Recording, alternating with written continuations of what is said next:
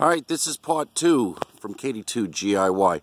So this is the military trailer we got. This is the 35-40 foot mast that cranks up. I also have the military 2.0 antenna going vertically and a Nivis wire coming down to a tree, and I had to run a ground from the antenna. Now on the left side right here is the spider pole, and I have a 2 4 40 Slim Jim, which you know, I could do FT8 2 meters on it, or even FM 520.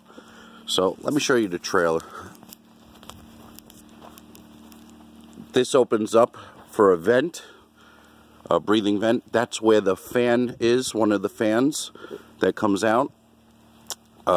This is the crank up mast, very heavy duty. There was a proprietary military data communications board right here. I ripped that out and I put a screen in there so I can have airflow in there. It's still EMP proof because my cell phone doesn't work in there, even with the other side of this is a metal plate. When it's closed, I still have no service. This is where the connections are for the coax. Right now I have the HF connection going to a shack off to the right. Here's another spot for more connections.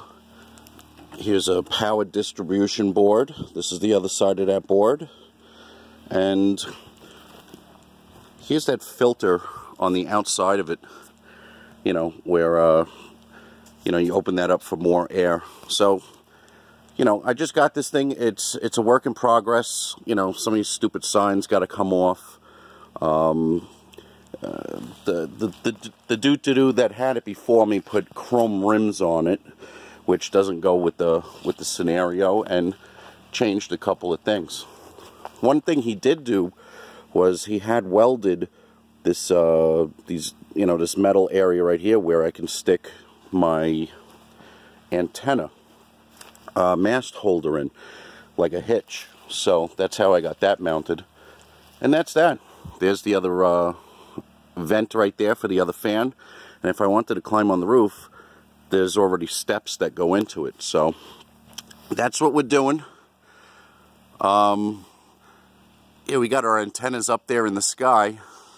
You see the Nivis wire going to the tree there. I'm able to tune up 160, believe it or not, on that antenna. I love the Alpha Military 2.0 antenna, which is the full metal jacket right now. But just wanted to show you, this is probably a cold weather type of camper, or you know, comms trailer. I don't think I'm going to put an air conditioner in here and use it in the dead of summer, but that's that. All right, 7-3. Just wanted to show you the buffoonery we're doing.